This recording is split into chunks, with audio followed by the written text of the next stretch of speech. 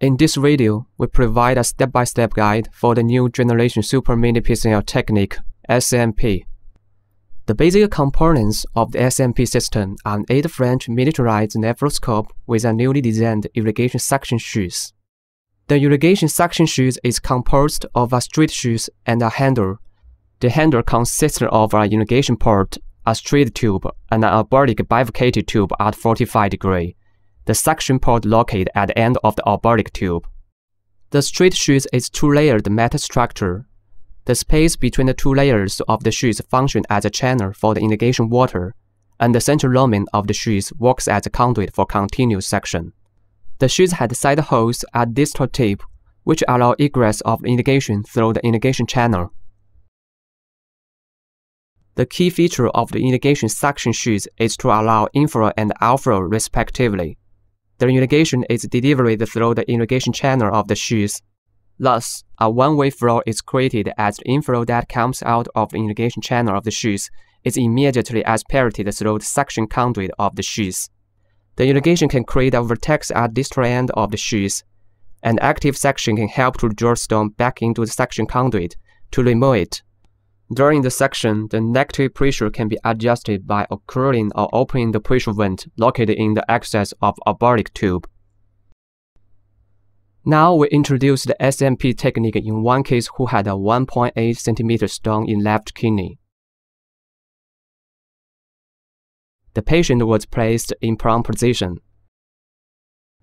Percutaneous access to selective calyx was achieved under fluoroscopic guidance. The success of the puncture was confirmed both by free flow of the irrigation fluid and by fluoroscopic images. Using a BJUI, the dilatation was carried out with 10 French facial dilator.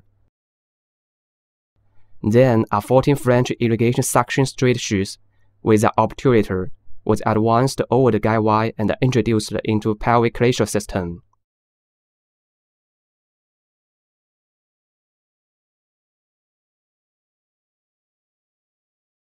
After checking the position of the shoes under direct nephroscopic vision, the BJUI was removed and the handle was connected to the straight shoes. The irrigation port of the shoes was connected to an irrigation pump.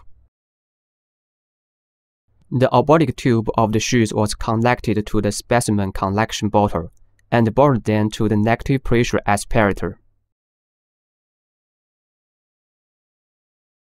Stone fragmentation was accomplished by using homing laser with 550 micrometer fiber. The tiny pulverized stone fragments would pass around the scope and evacuate through the arboric sluice. If the stone fragments were too large to pass around the scope inside the shoes, the scope could be withdrawn slowly to proximal to the bifurcation in order to create an unobstructed channel for large fragments evacuation. During the section, the negative pressure could be adjusted by either partially or completely occluding the pressure vent.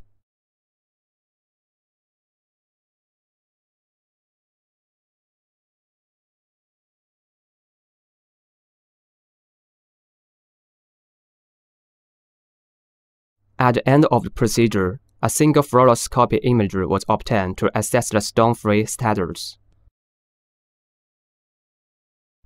After removing the ureteric caster and the shoes, the wound was sealed with absorbable gelatin.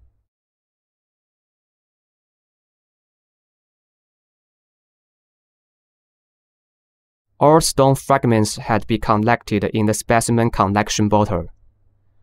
One day after surgery, a CT scan confirmed the patient was stone-free, and the patient was discharged.